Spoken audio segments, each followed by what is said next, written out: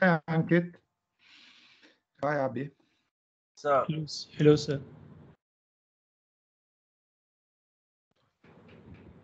Hi. I see Gary Simpson with us as well. I am here. Hi, how are you? Very good. I remember we met in Australia for the book Access to Justice with Patrick Kaiser. Yeah, that's right, up in Queensland. Yeah, at Bond University. It was like 7 years ago, I guess. Simon Chesterman. Yeah, at least. Patrick, Yeah, that was a fun conference. I remember it well. Nice to see you again. Charles Samford. Yeah. Charles was sort of leading light behind that, and Ramesh Thakur was there as well from the UN. Yeah. It was a great book, by the way. It came out well in the end, didn't it? Yeah. It's in the reading list. I teach separately another course called International Criminal Law, and it's in the reading list there. Oh, okay, good. Yeah, we must swap reading guides at some point on international criminal law. I'm teaching Absolutely, Gary. Right now. Yeah. So you're in London now. You are with the London School of Economics. Excellent. Yeah, I've been there since 2016. Excellent. Yeah, this is the citadel of international law. I remember, actually, I did my master's there back in the 90s. Oh, wow. It was the last year when Rosalind Higgins was still teaching international human rights. Yeah, that's right. It was 1994, I think, I entered into the master's, and Rosalind Higgins, before going to The Hague, she was teaching human rights. And then came Christopher Greenwood, Daniel Bethlehem, those people. That's right. Christine Chinkin was teaching as well, and we've got Chiluka Biani, Margot Solomon, Susan Marks, all teaching human rights law here now. So it's quite a tradition. I think there was somebody called, was it Peter Duffy possibly, who was teaching in in the early 90s also. Say hi to Christine Chinkin. She remembers me well from several projects. I will.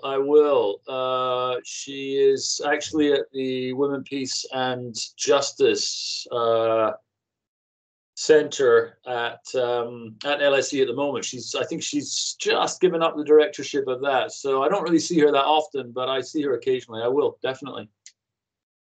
Thank you, Gary. Okay, Ankit, is everything ready to start? Let's go. Yeah, I've got a little overhead I'm going to use. I'm going to speak quite sort of loosely about the history of war crimes trials. It's not a sort of formal presentation. I wanted it to be student friendly, and then we'll have a discussion afterwards. Sure. Okay, Ankit, are we ready? Abhi, yeah.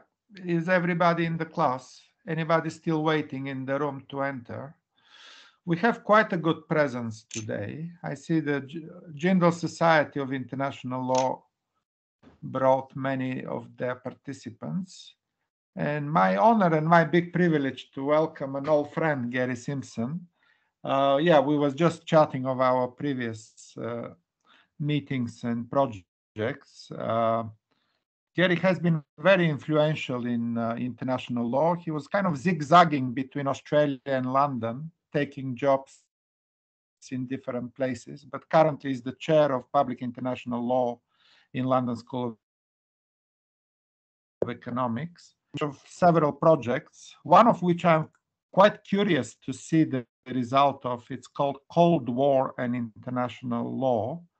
And being myself educated in Moscow back in the time of Gorbachev, I will particularly be interested to read the outcome of that project.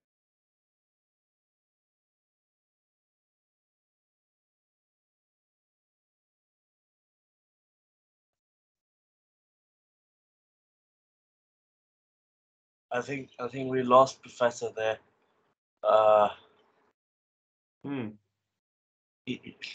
Connectivity is becoming an issue for us. Professor Mehrotra, should I proceed with the bio? Would you like to? You can go ahead. No worries, Ankit. Okay, so it's my honor and privilege to introduce Professor Dr. Gerry Simpson. Professor Simpson was appointed as a chair to the Public International Law at the LSE in 2016 January. He's previously taught at the University of Melbourne, Australian University, and LSE, and was a Open Society Fellow from 2003 to 2008, based in Georgia. He is the author of Great Powers and Outlaw States, winner of the American Society of International Law's prize in 2005, and translated into several languages. Law of War and Crime, War Crimes Trial, and Reinvention of International Law. He has co-edited several books as well, and has worked with Indian scholars such as Sandhya Pahuja, which is a great honor for us. He's also worked on a counter history of international criminal justice, The Sentimental Life of International Law, a book about international law's interior life, and will be published in the Oxford University Press this autumn. I've had the pleasure of reading the article on this, and he has co-authored a study on the Cold War, The Lawful Integrum, forthcoming of Cambridge 2020. Professor Gerry is currently writing a mediation on nuclearism entitled The Atomics. He is also a fellow of the British Academy. It will be very interesting to hear Professor speak about the AUKUS and how is that a new Cold War, and whether or not there is going to be nuclear mediation ever, and perhaps through the AUKUS. Professor, thank you so much for being here with us in the two-part series of the lecture series.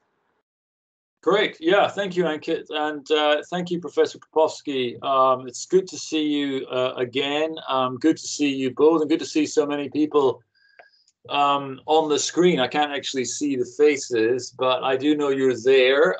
And I'm very, very much hoping to engage in a discussion, question and answer session around some of the themes of today's lecture. So today I'm going to try to offer up what you might think of as a counter history of war crimes trials or international criminal law, but I'll also draw on, to a certain extent, a couple of ideas from this forthcoming book that Ankit mentioned, The Sentimental Life of International Law, which is coming out with Oxford University Press in November. But I'll speak more fully to those concerns when we meet again later on in October. I think it's October the 22nd, Ankit, isn't it? When I'm giving a talk called sorry?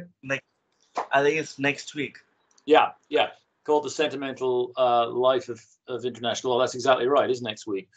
But today I want to speak about war crimes trials, and in the spirit of the series, I think I want to offer some sort of rethinking of international criminal law through a rethinking of its history, or a restaging of its history. And in order to do that, I'm going to go back to some, origins of international criminal law, which may not be entirely typical or thought of as foundational in the more orthodox narratives around international criminal law. And I'll be doing that through a series of slides, which I hope provide a certain degree of entertainment. I don't offer these slides up to my own students until about week 4 or 5, but I'm going to use them. I'm so sorry to cut you out, Professor. Can you go in full screen? We're losing the element of surprise with the slides, the current mode. Sure. I haven't put the slides on yet, but I'll certainly see them. I'll certainly give myself full screen if I can. Yeah, here we are. So great. Is it just for me? It's still in the edit. It wouldn't let me do that because I didn't have permission, apparently. Professor, you just, since you are presenter, so you can just select the option of more actions. So there you can find the option of full screen and focus as well. Yeah, I've just done that, but it's not I've ticked full screen, and I'm still down here at the bottom. It's not letting me do it. So I'll do it. Is it fine now? Well, I'm still at the bottom of the screen here on my own one, but you may see me better. I don't know. Whenever I try and do it, it won't let me. Just won't let me do it. I press full screen and it stays in that little spot down there. Can the students let us know that are the slides visible to all of you now? I haven't put the slides up yet, but that's the slide.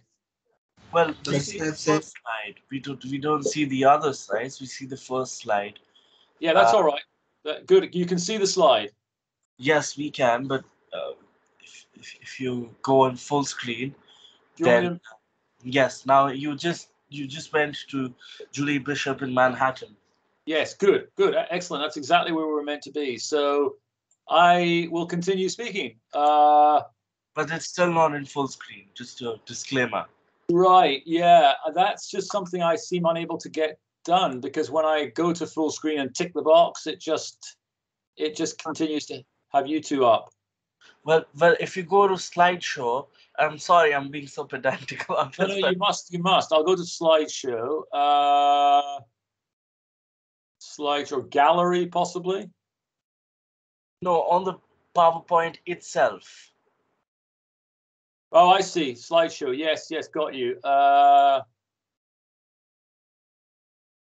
Oh no, slideshow. The fourth one on the bar itself. Yeah. From the back. Design. No, if you come down to slideshow, Yeah. Oh yeah, got you. Yeah. And now if you go to from the beginning, because yeah, you're still there. I see. So I can do this. Yeah, good. That's fine. That's what we wanted. Great. So everyone can see the slides now? Yes, but we see the black screen. Good. But you should be able to see the actual screen now. But if you move to the next one, then perhaps, because the black, there's not much contrast.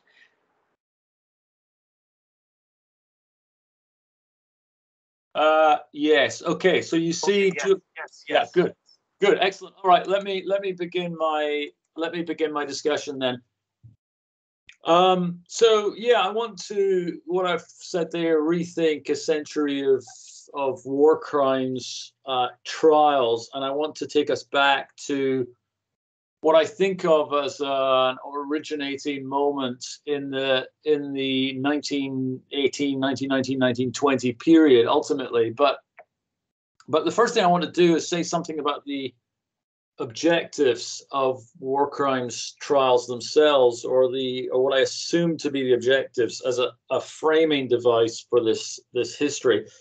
So the objectives seem to be to first of all console victims. So the consolation offered by trials to victims has become an increasingly important part of the story of international criminal law, or one of its, you might say, its authorizing strategies or legitimating strategies.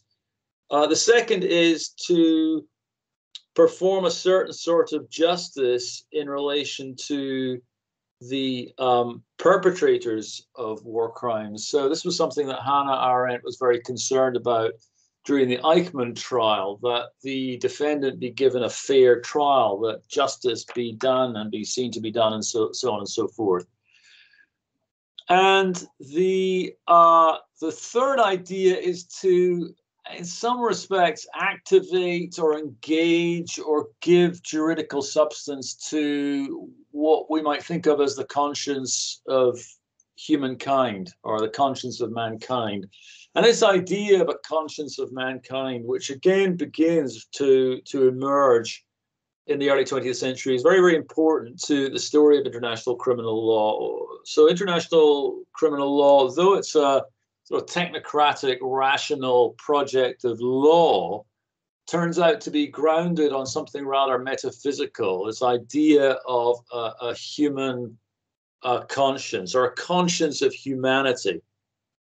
And what war crimes trials have done, I think, more than anything else over the last century is establish this idea and the accompanying idea of humanity itself as a juridical form. See, for example, crimes against humanity.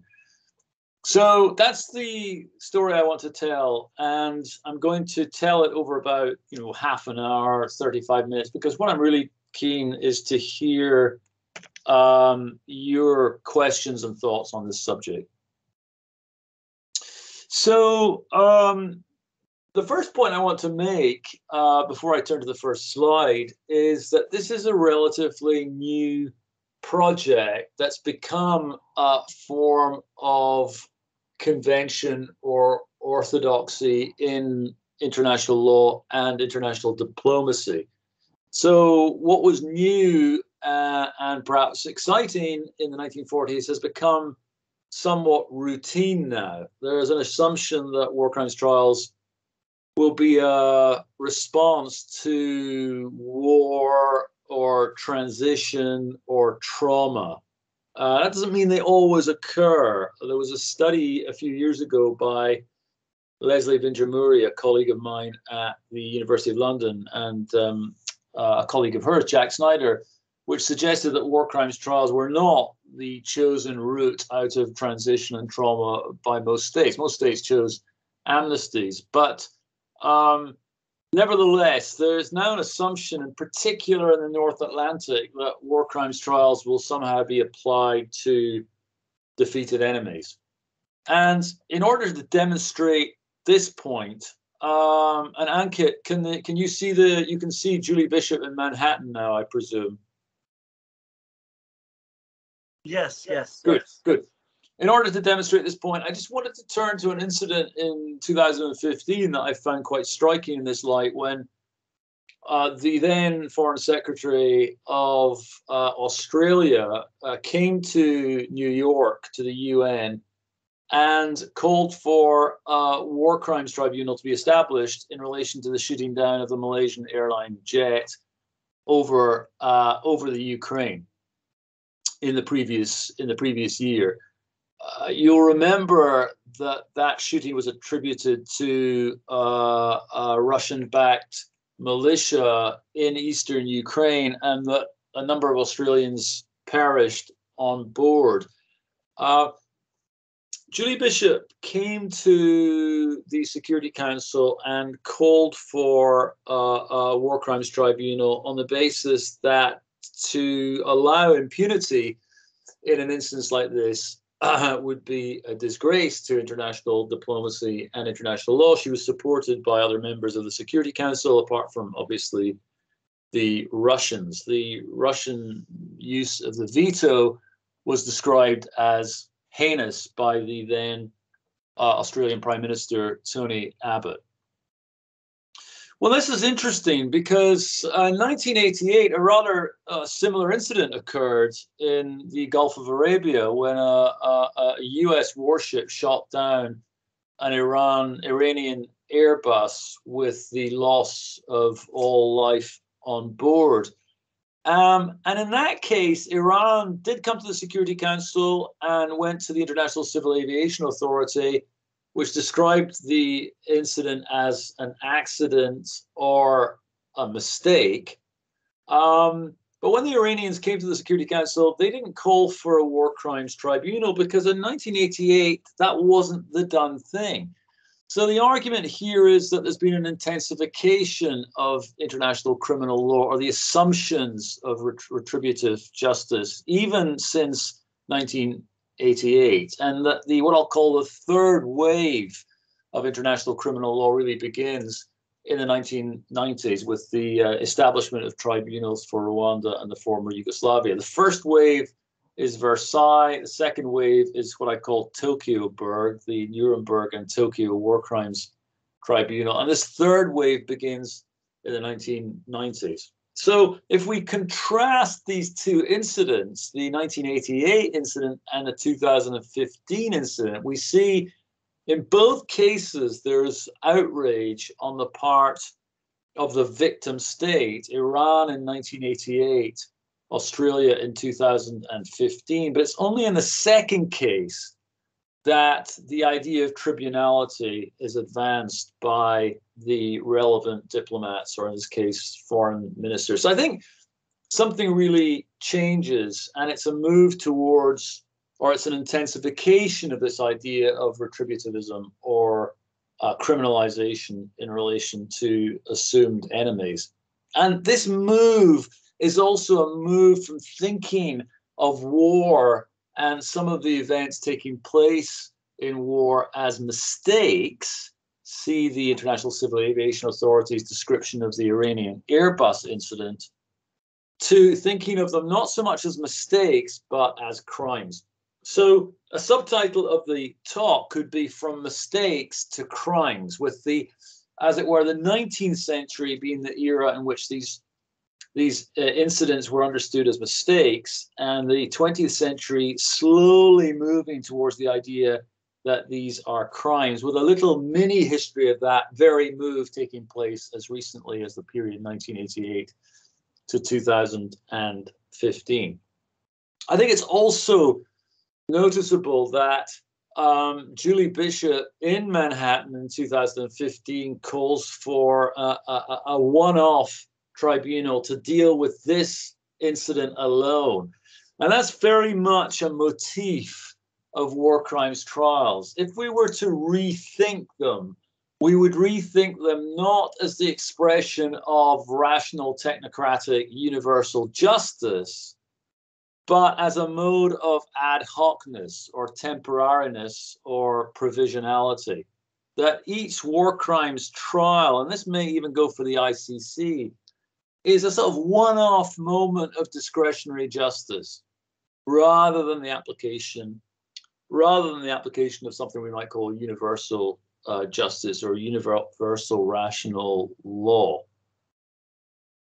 All right, so here we see the draft resolution that Ms. Bishop produced for the Security Council, which takes in most of these points. You'll just notice paragraph 6 in the draft resolution, as I say, vetoed by the Russians, decides to establish an international tribunal for the sole purpose of prosecuting those persons. So this is a strange way to develop an idea of general universal justice. But this ad hocness, this idea of discretion, this one-offness, I think of as being at the very heart of the field. Think of the ad hoc tribunals created in the 1990s. Think of the sort of provisional temporal nature of the Nuremberg and Tokyo war crimes trials between 1945 and 1948. Okay, I'm going to move through some of this more literary material. Though I do want to go back to Versailles initially. I thought I'd begin with this image from the from the museum in Nuremberg. It's actually a museum in the rally site where Hitler held many of his rallies in the 1930s, and this is the front page of the relevant German newspaper. In 1946, October the 1st, 1946, when just the day after the final judgments on the major war criminals are announced. And this is often announced to be the origin of international criminal law. But I want to go back to another moment in 1915. In fact, if you trace the movement of war crimes trials from my opening discussion in 2015 with the Malaysian Airlines incident back to 1915, we have exactly 100 years of war crimes trials, a sort of century of anti-impunity, we might say. But I want to start with 1915 and this statue in Trafalgar Square, just at the entrance to the National Portrait Gallery in London, where you've got the statue of Edith Cavell, a British nurse who's executed by the Germans in October 1915. Her crime was moving or delivering Allied prisoners who were also patients in her hospital in Brussels, through German lines back to the Allied zone to be, repaired again and sent out to war or to convalesce in the United Kingdom. So she was doing something that the Germans clearly understood to be illegal and actually described as treason. She was prosecuted with a number of other individuals who were involved in this scheme, though only 2 of them were executed. And it was probably a mistake on the part of the Germans, and the Germans themselves seem to have admitted this, to make one of these individuals executed, a British nurse. Her execution on October the 12th, 1915, at the Tir National in Brussels, the rifle range in Brussels, caused outrage, or to put it in international criminal law terms, it's an act that provoked the conscience of what came to be understood at Versailles as humankind or civilization.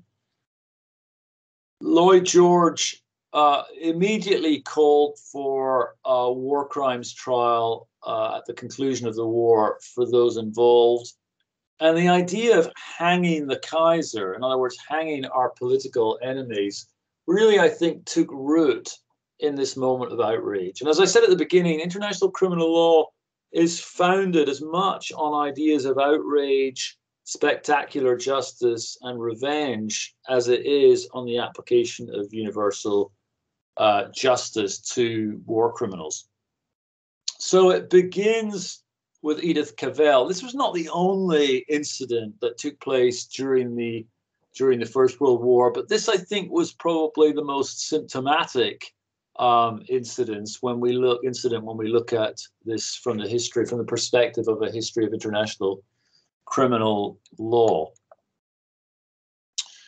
So the Cavell case had 2 major outcomes. One was that it generated opposition to the war, or opposition to the German aggression in the United States, where the Cavell case, this is a film called Poster on the Cavell case, where the Cavell case generated a fair bit of debate in the United States about whether to intervene in the war or not. But more importantly, for our purposes, by the time the Imperial War Cabinet convened in 1917 to discuss how to approach the defeated enemy, the Cavell case and the case of Captain Fryatt, another individual executed by the Germans, was very much uppermost in the minds of the peacemakers. So up until that point, we might say peacemakers had been concerned to produce a post-war settlement of some sort. Think of the Congress of Vienna in 1815.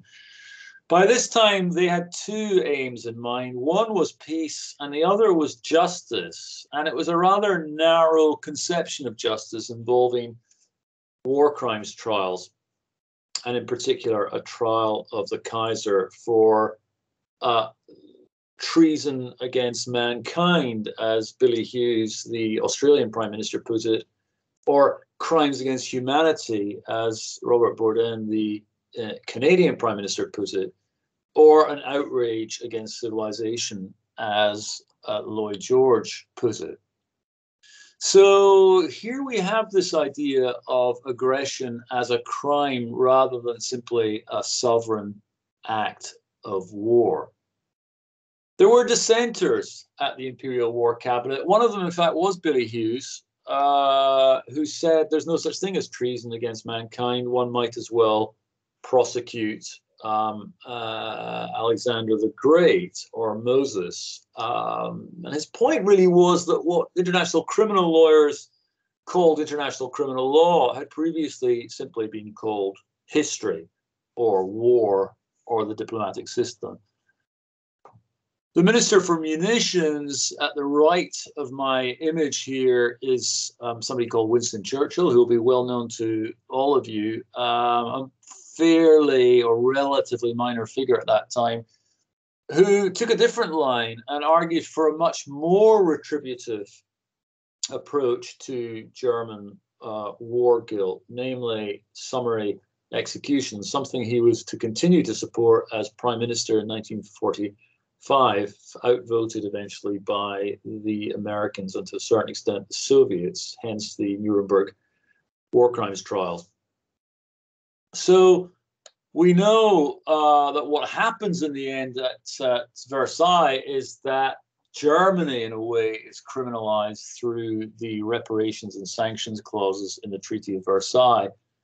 But in Article 227 of the Treaty of Versailles itself, you see that the Allied and associated powers agreed to publicly indict Wilhelm, the German emperor, the Kaiser, for a supreme offense against international morality and the sanctity of treaties. And I think this is one of the opening moments in the history of international criminal law.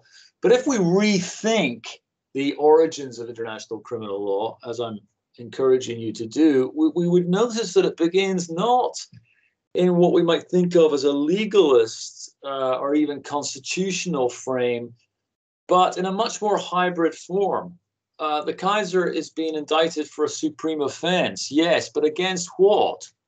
There's no reference here to international law, international crime, or far less international criminal law. Instead, we have an offense against international morality and the sanctity of treaties. And this combination of a sort of moral and ecclesiastical language is, again, very emblematic of this era where the first tentative steps are being taken towards a fully fledged international criminal law.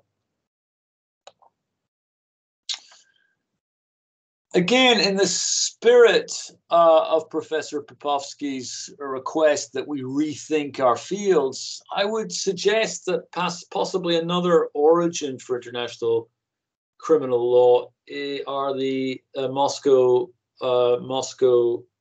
trials of the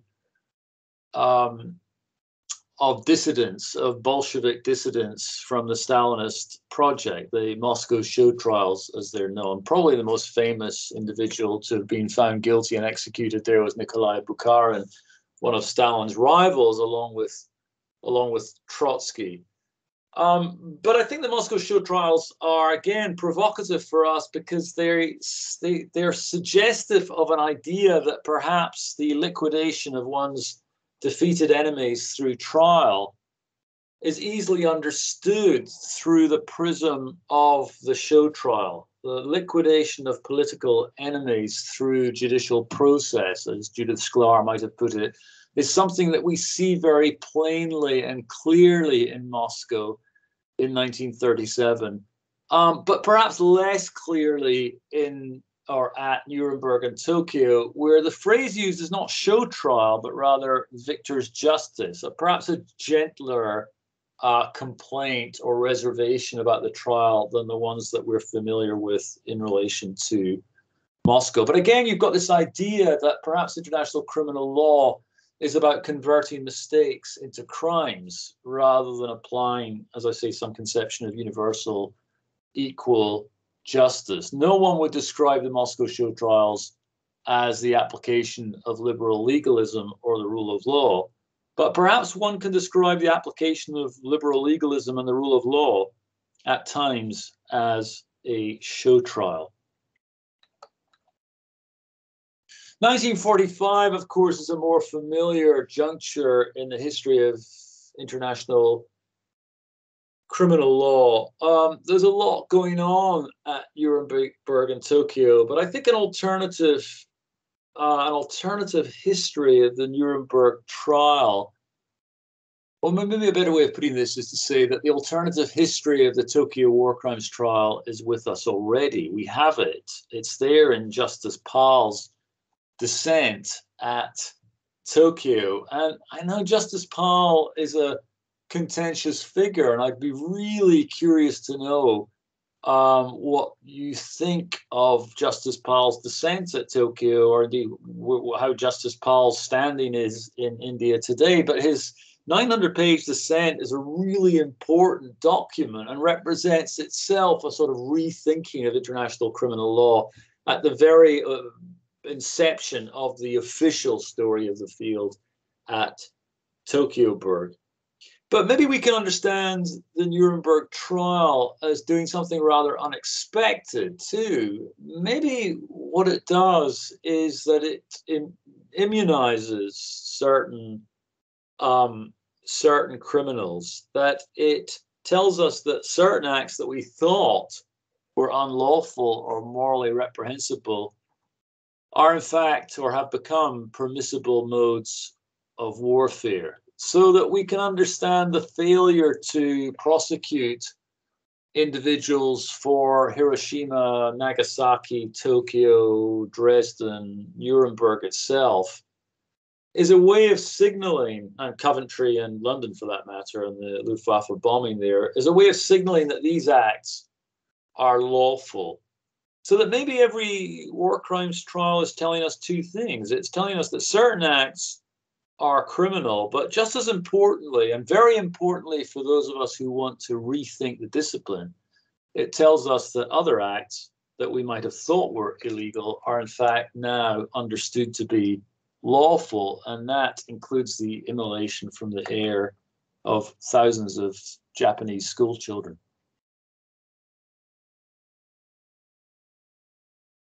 Between 1948 and 1991, the official story in a way falls away. It's understood to be a lacuna, a gap, a period of ellipsis between the two great landmarks of the international tribunals in The Hague in the 1990s and Nuremberg and Tokyo in the 1940s. But I think we can productively reread the 1946-1991 period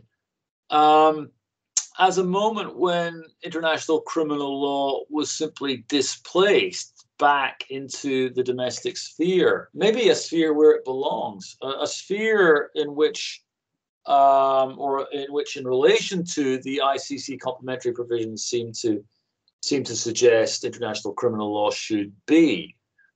The iconic moments of the period between the Second World War and the end of the Cold War is probably Jerusalem and the trial of Adolf Eichmann. This is in fact an image of Vladimir Nabokov that I use because Adolf Eichmann's criminal mind was a big subject at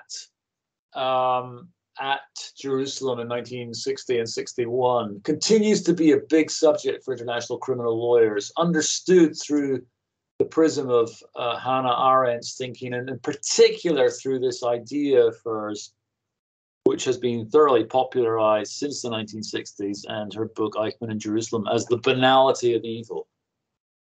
It's the second heading, it's the subtitle of her book on Eichmann in Jerusalem. A report on the banality of evil. Eichmann was given a copy of Nabokov's Lolita along with a series of novels by his guards in 1961. He handed Lolita back, saying it was a disgusting book. In a way, it shocked the conscience of mankind. But what sort of conscience existed in Germany when Eichmann was running the Final Solution from his offices in Berlin and Budapest? This was a major question, and it was a big question in Jerusalem, and a question that was never really fully resolved. What I've done with the slide here, though, is to, in a way, decenter, like any good rethinking of a historical period. I've tried to engage in a bit of decentering. So I've decentered the perpetrator here and instead turned to the audience, because the Eichmann trial in many ways seems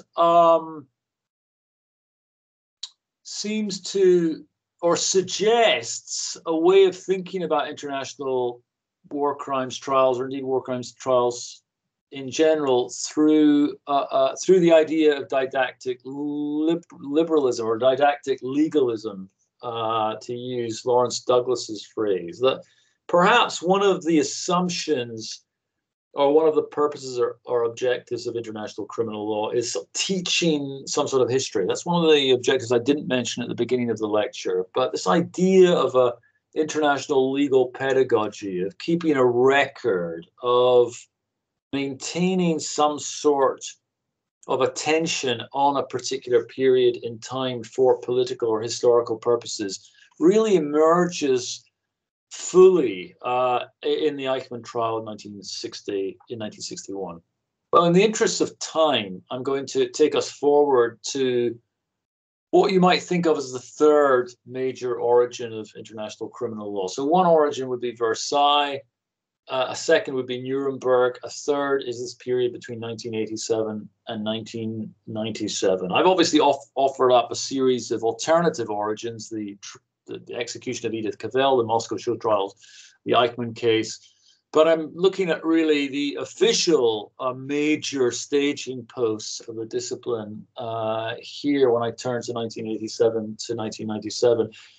And the only thing I want to say about this move, though so much could be said, and I'm very happy to answer questions on this subject, is that this period marks what we might think of as the denazification of international criminal law. It's at this moment that we turn from a sort of obsessive interest in prosecuting aging Nazis, and it's striking that there's a 100-year-old German man about to go on trial in Germany in relation to events in the Second World War. Surely this is the last gasp of this process. But this moment between 1987 and 1997 marks both the beginning of the denazification period and the sort of dying embers of a period in which it was mainly former Nazis like Eichmann and Klaus Barbie on trial here at the left of this image in Lyon in 1987. And this moment begins with the trial of Duško Tadić in The Hague in 1997, convicted of having committed, amongst other things, crimes against humanity, or murder as a crime against humanity. But around this time, and reported, in fact, at the same time in the newspapers, I have a newspaper clipping from The Guardian, which reports the Tadić case at the very same time as a report comes in from Germany to indicate that the remains of Martin Bormann have been DNA identified in Frankfurt. Bormann, in a way, was the last of the Nuremberg defendants. He was a fugitive from justice. He was sentenced to death in absentia, but his whereabouts were never discovered or weren't discovered until the late 1990s, when his remains were positively identified. So this could be understood as the moment when the Nazi period ends, though, as I say, the sort of residue of that period is still with us. And the new period of sort of denazified international criminal justice begins.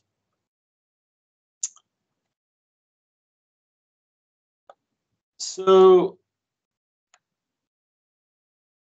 I will end there. I'll just end with an image from the Nuremberg war crimes trial, the court, which I visited for I think the third time recently, and I took this photograph of the courtroom. The standard image of the Nuremberg trial is that courtroom on the left. I think that's the photograph we often see from the outside, but the courtroom actually stands just straight ahead there. And I know that the people who run the court and the museum are very keen to have this pit stop removed to reestablish the grandeur of international criminal law. But perhaps the pit stop tells us a lot about where we are in the history of international criminal law today.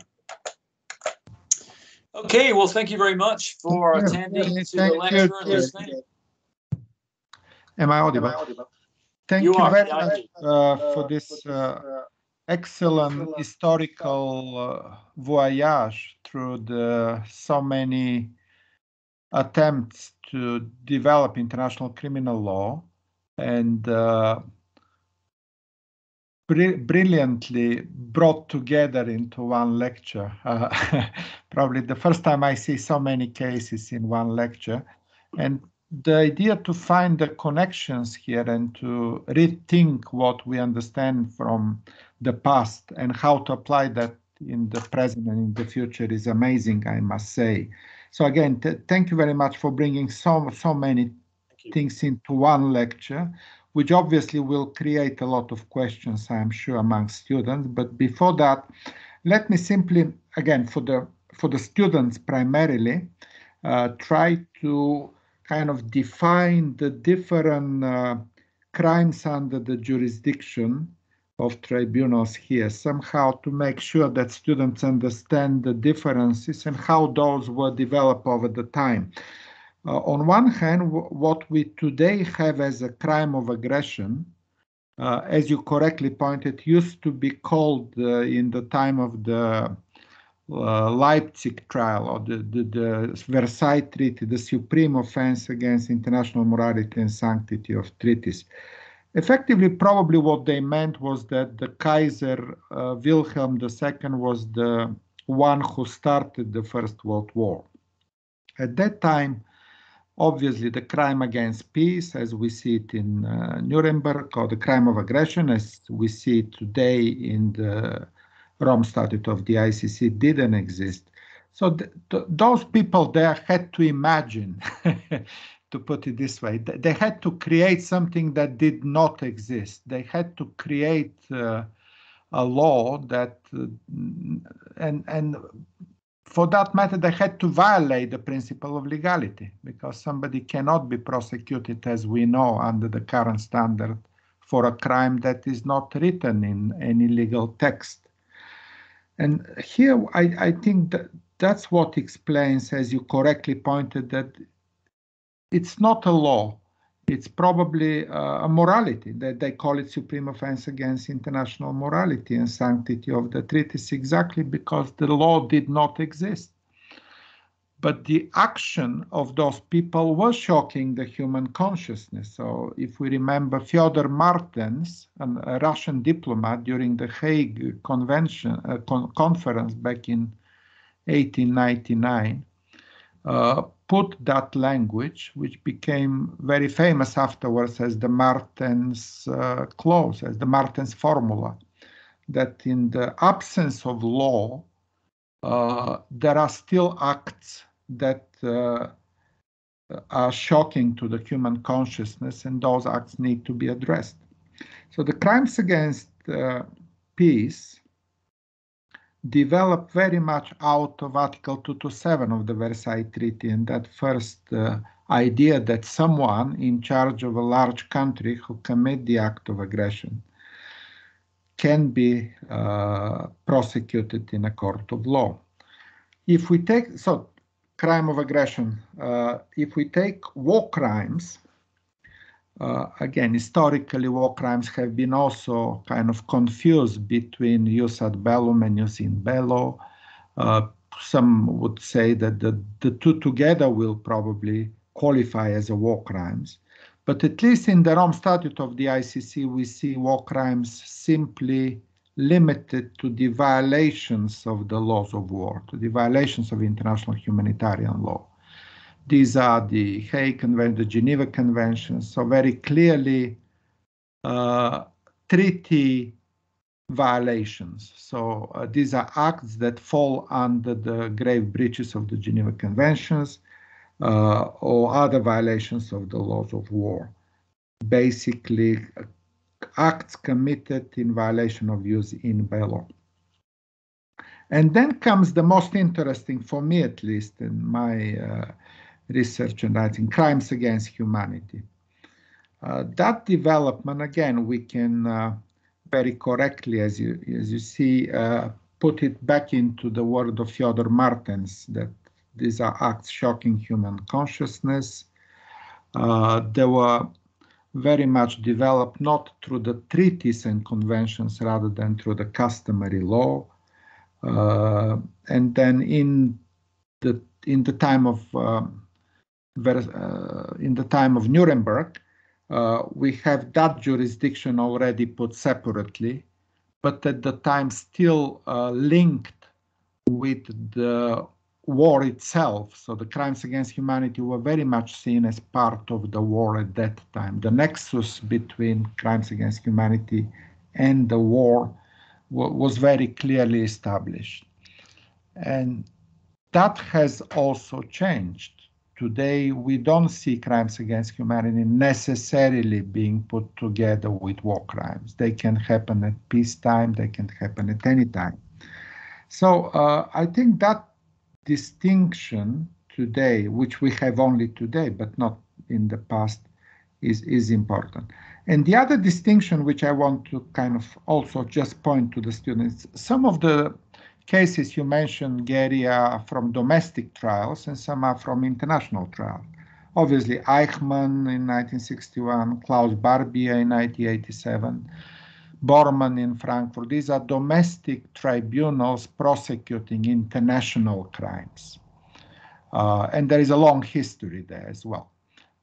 Pinochet, more recently, we had dictator of Chad also being prosecuted in Senegal under the universal jurisdiction. So domestic tribunals can take cases under the universal jurisdiction. And often this is probably the best way to do that, because these are very clearly tribunals established into the constitutionalism of every of those countries. There are no questions about their legality generally. But some of the cases, as you pointed out, Tadic in Yugoslavia, and many more afterwards with Rwanda and the ICC. We have international tribunals also prosecuting international crimes, where the jurisdiction itself has developed with more recent judgments, specifically on genocide, on sexual violence as part of genocide in several cases in Rwanda and so on. So just kind of to bring a bit of a clarity here between the types of jurisdictions and the type of tribunals that we might have to prosecute war crimes. Thank you. I'm very pleased to open the discussion and to ask students to raise their questions now. Ankit, if you can facilitate that, seeing hands up, and because I might not see everybody who is asking questions, so please go ahead. There are two hands raised, so we'll take those first. There were a couple as well, but they've been lowered. So if they're still interested, then please you can send them in chat as well. I do have a question, but I'll reserve mine. I'll let Harsh speak. So Harsh, the floor is yours. Then we'll have Pragna who can speak and share her question. So Harsh, the floor is yours. Hi, am I audible to everyone? Yes. Hi, thank you, Professor. This was a great lecture. I have a question that kind of requires a personal view of yours. If you don't mind, I'll go ahead with it. Sure. Okay, so the photo that we can see on the screen is, I'd assume it to be a little bit recent, not from too long ago. And can there be an argument that says that a few decades after the Nuremberg trials were actually they should have been used to develop international criminal law much further? However, the period of progress, the progress during that period was quite slow. So any reason as to why this ended up taking place? Yeah, very good question. Can you hear me, Ankit? Yes, I can hear you. If you want, we can take all questions together and you can answer them, or you can answer this and then we can have the next one. I'll answer that. Yeah. Is it possible to see people when they ask the questions, or is that just too difficult on Microsoft Teams? Well, they can have their cameras turned on. You Great. Good. That's useful. If you want, you can lower the presentation so that your face is enlarged, because yours is microscopic right now. Yeah, I see. I can't quite seem to do that, but sure, that's fine. Then we can proceed.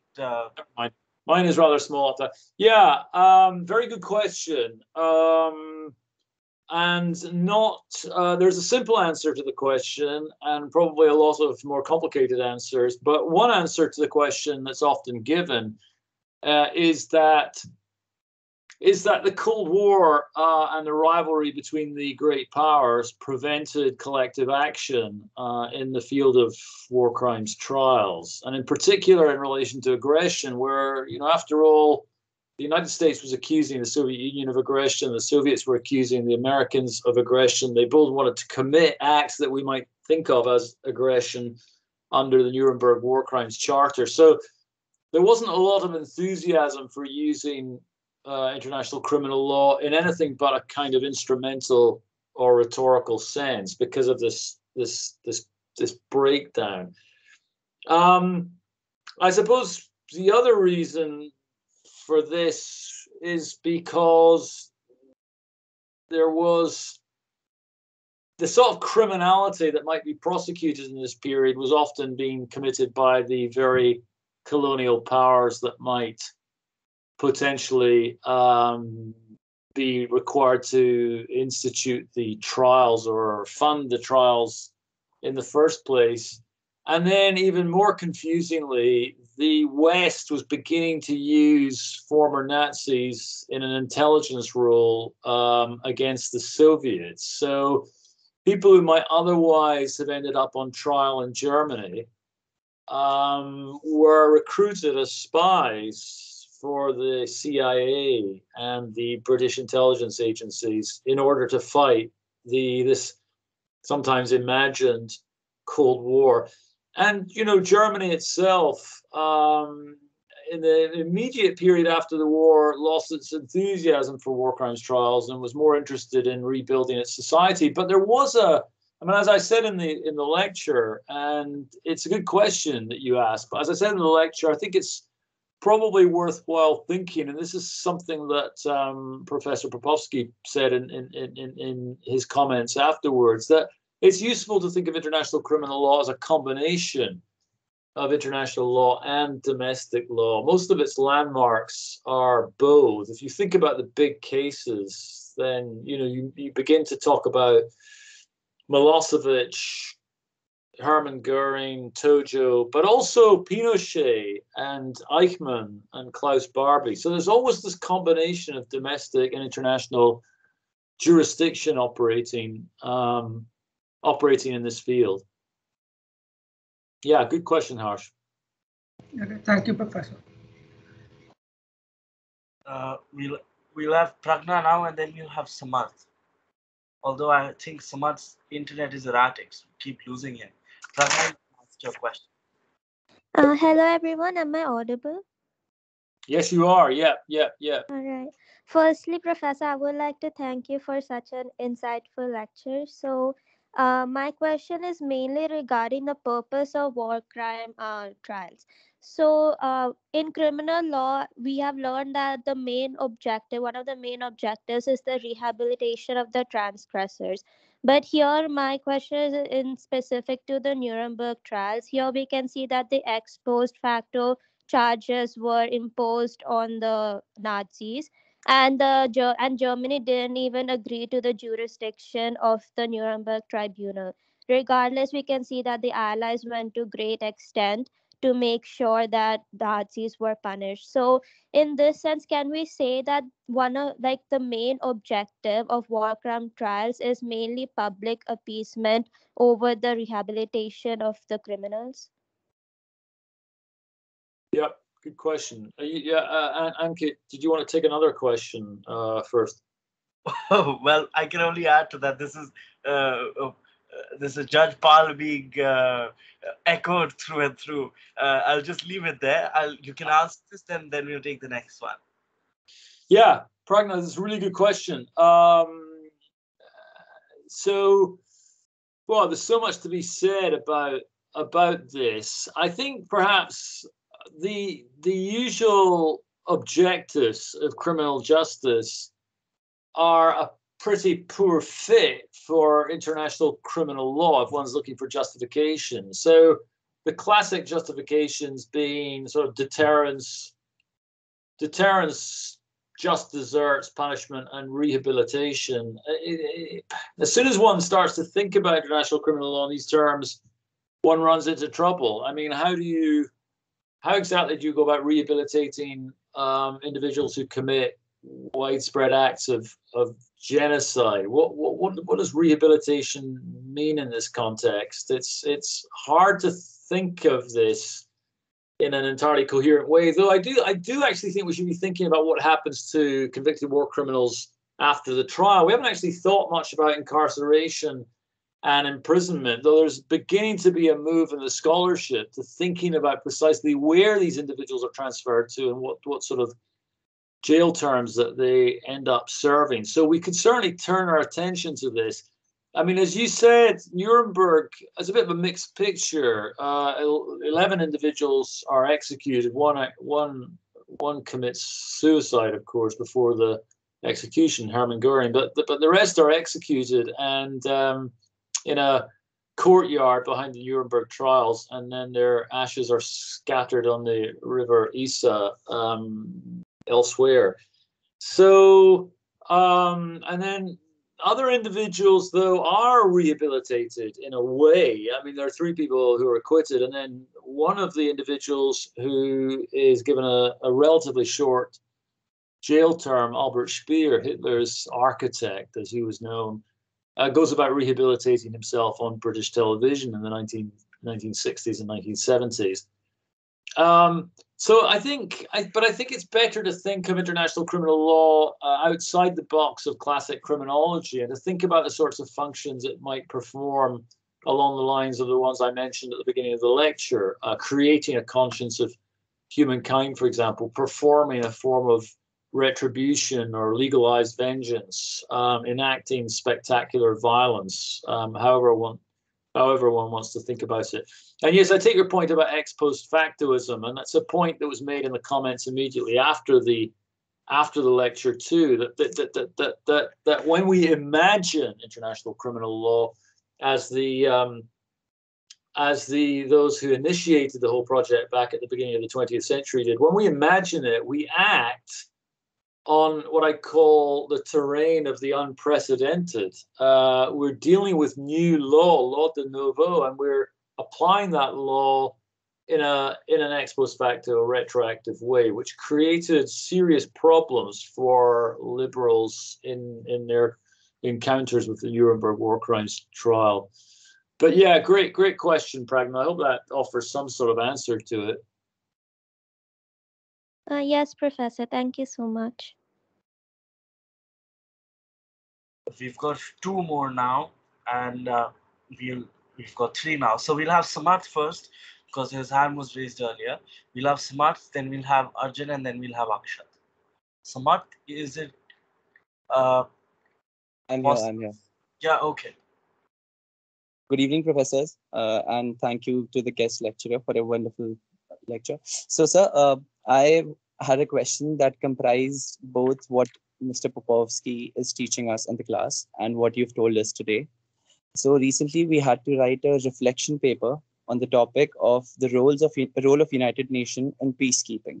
Yeah. So we discussion in a class regarding how a just war can establish just peace. But as we know that such war crimes exist in wars, and war has a lot of negative sides as well. So can we still say that a war that has war crimes and which also comprises some crimes against humanity can still establish a just peace? Very good. Yeah. Do you want to? Am I answering each of them individually now, Ankit, or? Well, let's just club them and you can answer them briefly. So we'll have Akshat and then Arjun, then Akshat, and then Mansi. So Akshat, the floor is yours. Keep your question brief and precise. Yes, Professor. So thank you for the lecture. And my question is more recent. So recently, Patrice Eduardo, the militia leader of the Central African Republic, has pleaded not guilty to the war crime charges against him at the International Criminal Court. I think this year itself, sometime a couple of months back. So I just wanted to know that how can we expect that particular trial to go and what exactly will the likely outcome be of such a trial, because the evidence against him has been stacked to the floor, but still he has decided to plead not guilty, especially to the charges of taking in child soldiers and stuff like that. So I would just like to know your views on the same. Yeah. Arjun, we'll have Arjun, and then we'll have Mansi, and then we'll hear the answers, and then we can close. All right, so Arjun. I have two questions. So first of all, sir, what is your stand on the impunity versus retributive justice debate? And secondly, do you think that criminal prosecution is a step forward, step in the positive direction for the human rights movement? Yeah. What was the first question, Arjan? Again, I didn't catch that. The sound went off. So what is your stand on the impunity versus retributive justice debate? Yeah. I see. Yes, good. Yep, good. And we'll have Mansi. Good evening, Professor. My question is that as we see in the Tokyo trials, most of the military heads that were persecuted were faced with sentences much shorter than they should have, considering the severity of their war crimes. Do you believe that there were external forces at hand in these lenient judgments, like we see America's influence in the Unit 731 human experiments? Yeah. Great. So those are the questions? As of now. Yeah, well, these are very good questions. I guess, my goodness, maybe I should take them in reverse. And I will be brief because I know you've got other classes to go to and so on. First of all, Manasi, yeah, it's a very good point. It's surprising how lenient sentencing is in war crimes tribunals, at least since Nuremberg. Many people object to this. They object to the fact that the international criminal tribunals in the 1990s and the ICC today can't sentence individuals to death, can't apply the death penalty to convicted defendants. And others are dismayed by the fact that the sentences at the ICTR in Arusha were relatively light compared to comparable sentencing regimes in Rwanda itself. So it seems to be an advantage for the defendant or the convicted war criminal to be tried before an international criminal court as opposed to a domestic court. I mean, if I was to commit war crimes, then I would certainly far rather be tried before an international criminal tribunal than an equivalent domestic tribunal. And this is a puzzle, but I suppose the international community or the states that set up these bodies are concerned to emphasize the rational and somewhat non-vengeful nature that they assume lies behind the international criminal tribunals. But your specific question was about Tokyo, and I think that's right. I think it's been fairly well established that at least decisions not to try people at all were influenced by US engagement with certain Japanese forces and groups in the post-war era.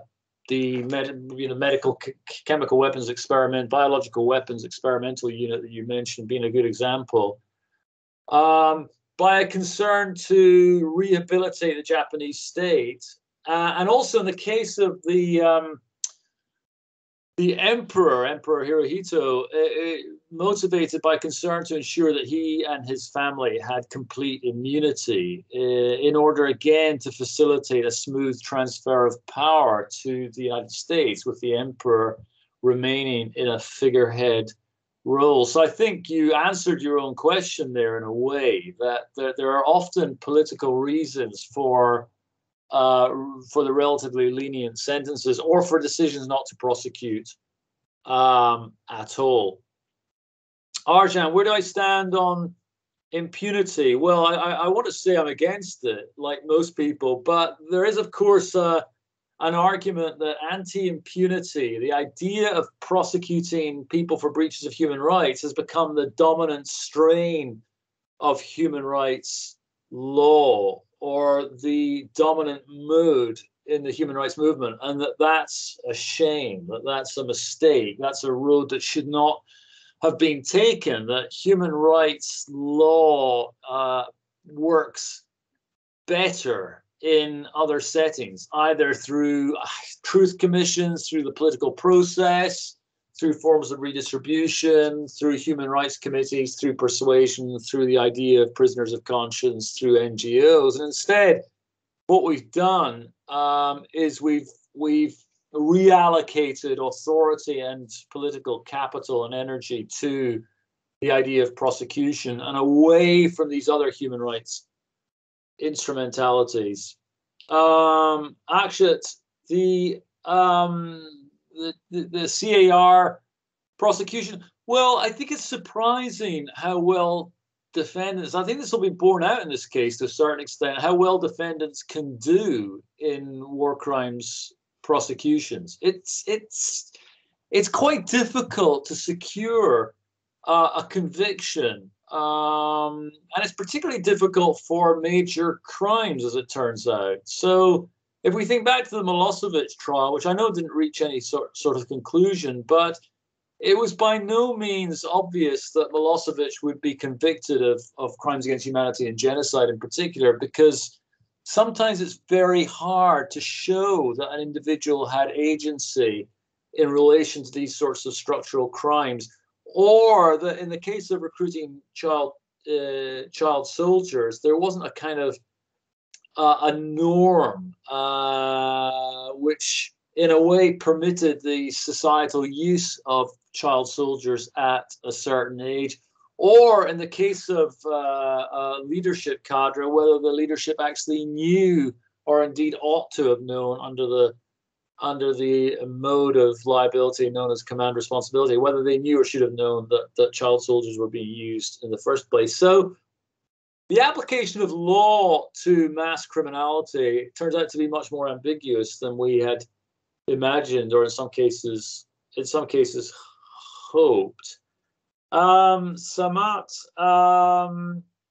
I'm struggling to remember that far back, but I think this was a question about whether we would always choose a just peace, or whether we might just simply choose peace. And I guess I'd finish by going back to the very beginning of international law and its European phase, at least at Westphalia, where the peacemakers at Westphalia in 1648 were very keen not to have war crimes trials, to use an anachronistic term, and apply it to that particular moment. And in fact said that the best thing to do was to forget the troubles that had taken place during the various wars that led up to Westphalia, and to offer up a sort of amnesty, is the word that's used, an impunity in the name of no, Samar, I've remembered the question, I think, in the name of peacemaking. To choose peace over a just peace can sometimes produce a better outcome than obsessively prosecuting individuals one accuses of having committed war crimes during those troubles. But that relationship between amnesty and criminality, sits at the very heart of this field, and the answers aren't always obvious. Great questions, though. Really, really good. Very stimulating. Thanks. Well, I'll give you a couple of remarks or just points which I've been thinking about through the lecture. You've mentioned Versailles, you've mentioned Nuremberg, you mentioned Tadic.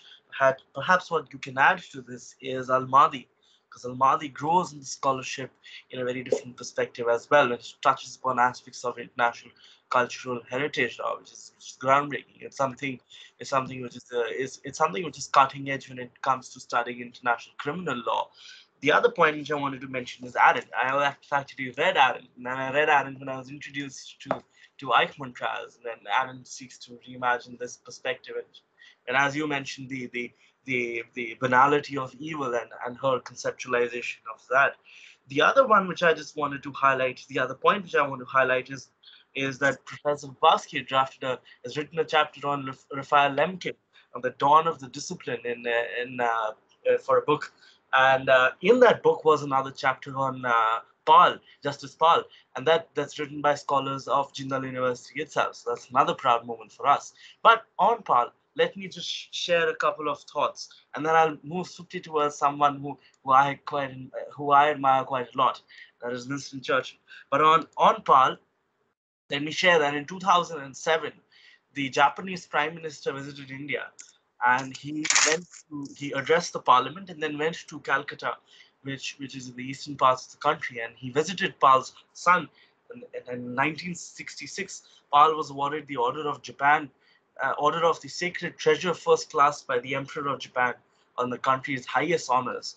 And this is a moment this monument is also dedicated to Paul in Tokyo itself, which commemorates the Japanese war heroes.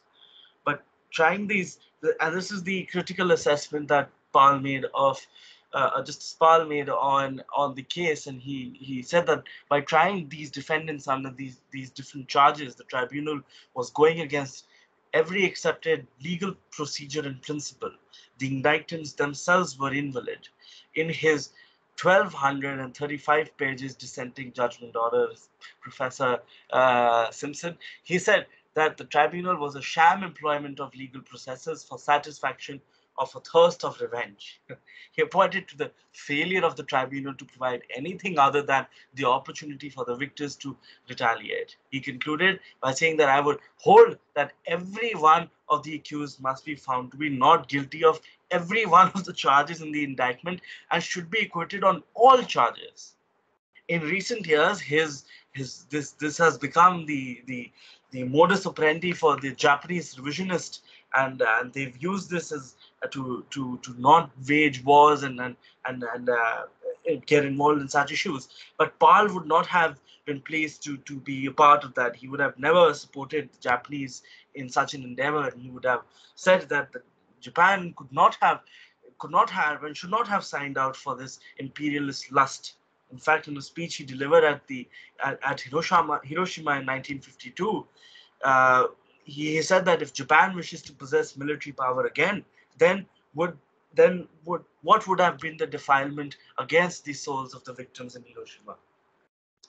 Paul would be in Tokyo when India. Now, this is perhaps an explanation of why Paul was so strongly opinionated when it came. It's the cultural roots. It's the colonial experience.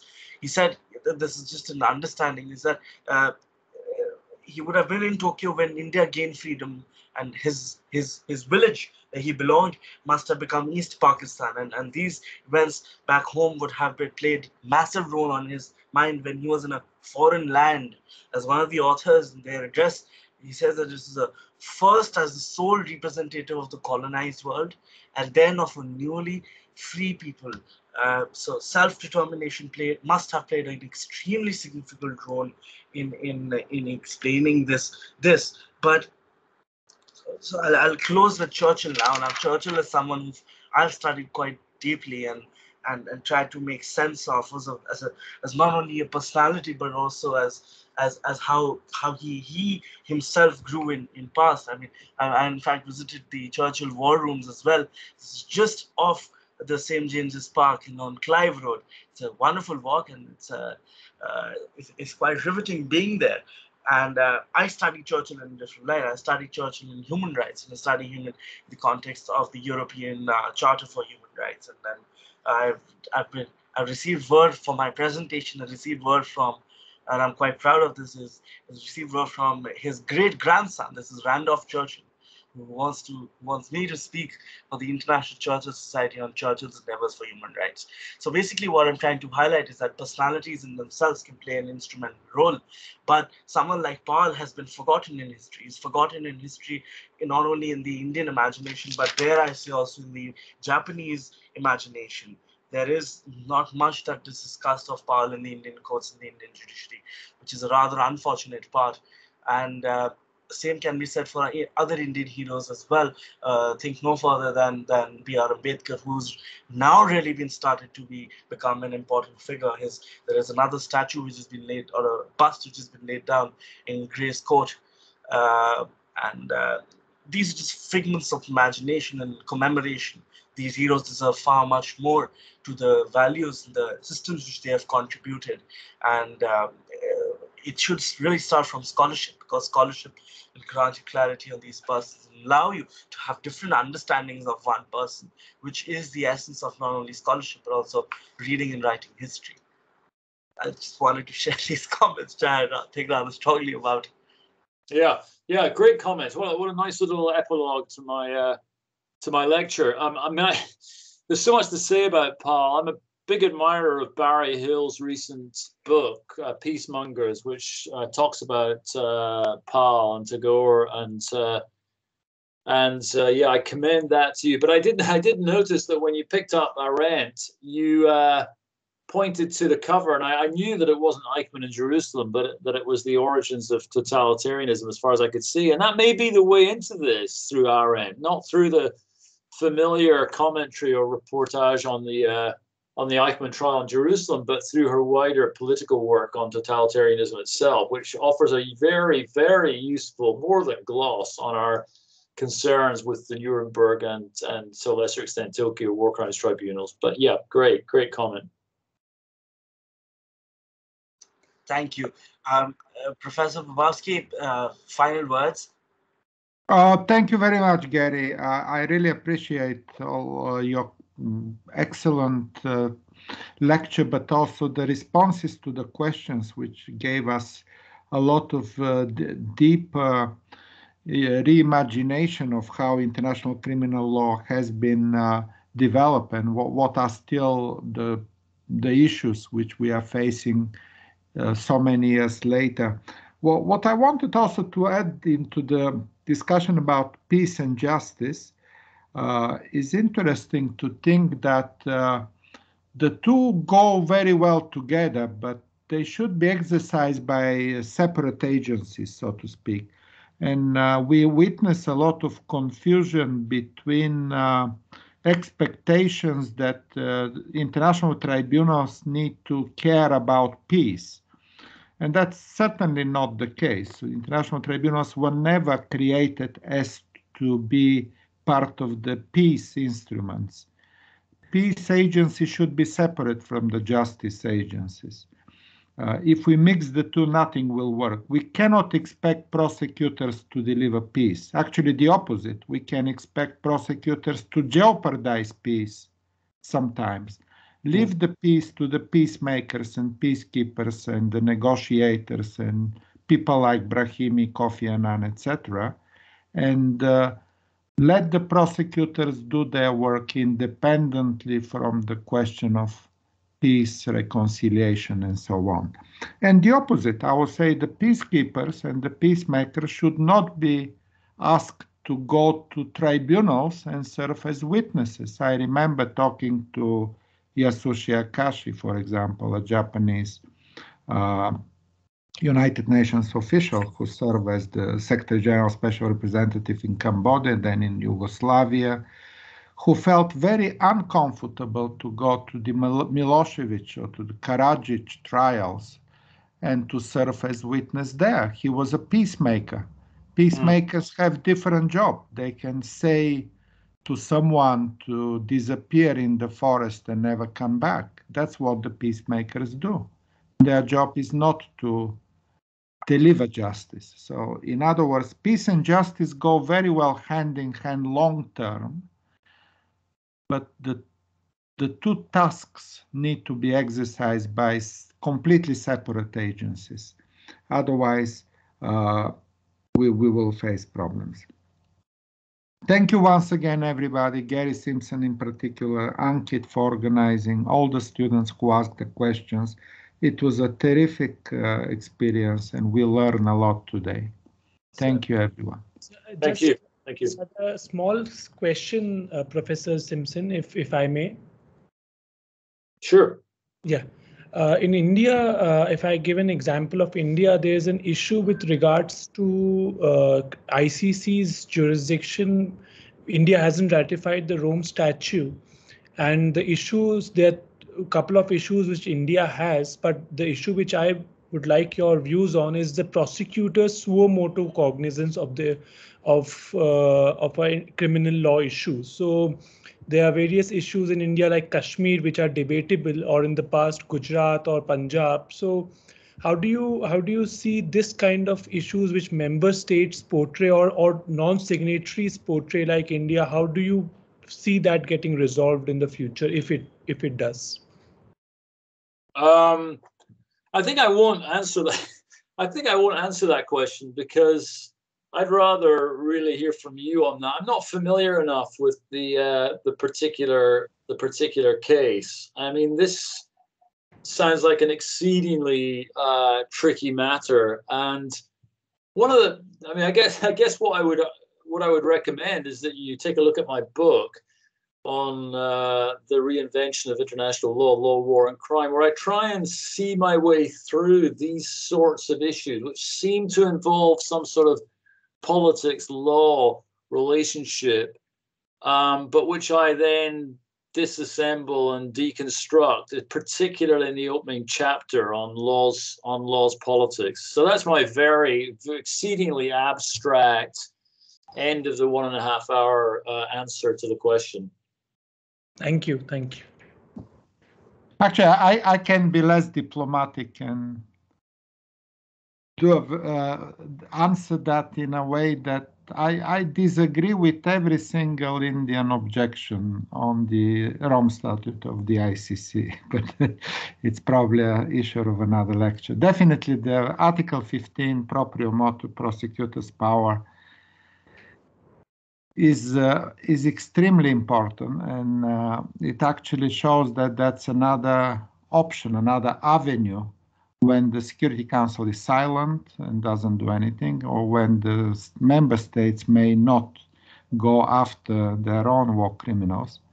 And that's why it comes to the prosecutor. That power of the prosecutor is extremely important and cannot really be any objection to that.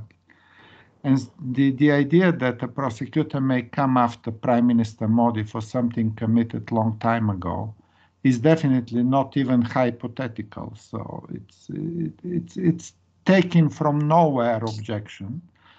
The other objection of the Indian government is that the crime of terrorism is not put into the statute. Again, I consider that to be a ridiculous objection. You can find a lot of crimes in the statute that actually cover acts of terrorism, targeting civilians and so on.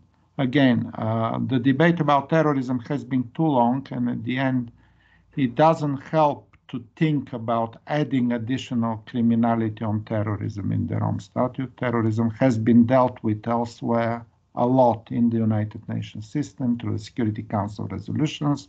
There is a separate mechanisms to deal with terrorism everywhere, and it's not the job of the ICC statute to deal with that.